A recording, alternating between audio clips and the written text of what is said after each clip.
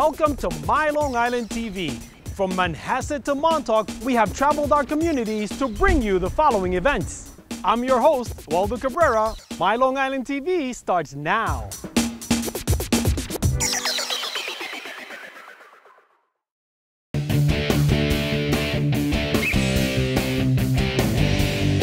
This is our first annual Touch a Truck event.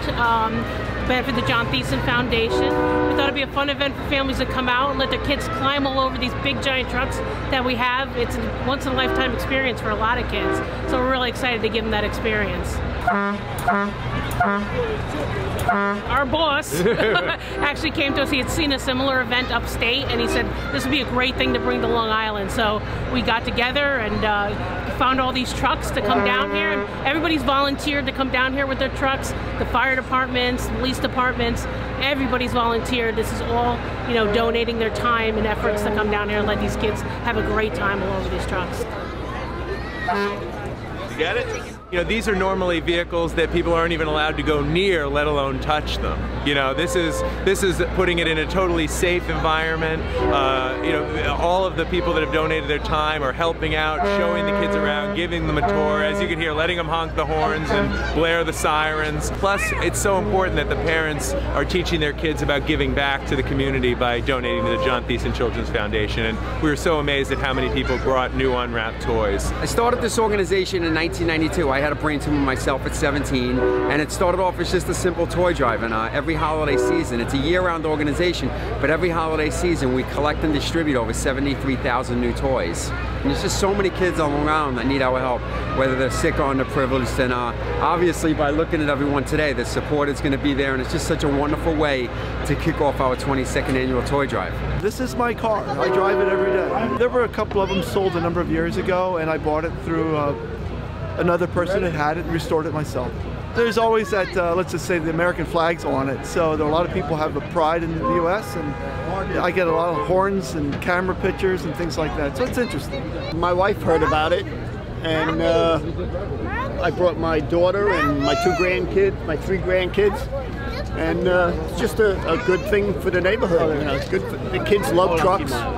My son owns a tractor trailer, so they're into trucks. They're having a great time. They love trucks, all kinds of trucks. I grew up around this stuff, fire department and big trucks. My father was a construction worker, so I've been around big trucks my whole life.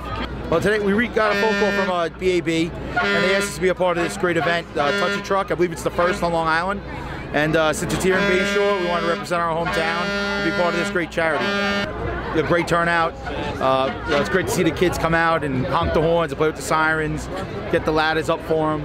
They're having a great time with it. Right here is our Class B engine. It's a 1939 Ford, modified for competitions. This is the competition truck we use in the summertime. It's a Class B pumper. We race all summer against other fire departments all on Long Island, and friendly competition all summer long, and a lot of friends, and we have a championship upstate every year, and it's a lot of fun. I do it for the kids. I don't care, you know what? Blow the horns, do whatever you want to do with it. It's a 45-ton truck. That one's a 50-ton truck.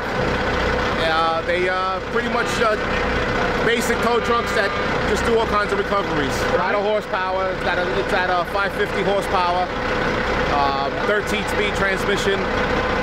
There's a lot of shifting involved and a lot of weight behind it. This is a 5-ton AM General military truck. The fire department recently purchased it, going to turn it into a high water rescue truck. We're going to buy a second one and turn it into a brush truck. It's a 6-wheel drive, automatic transmission, air brakes, Cumming diesel, turbocharged. It's a pretty good all-purpose truck. The military uses it for everything.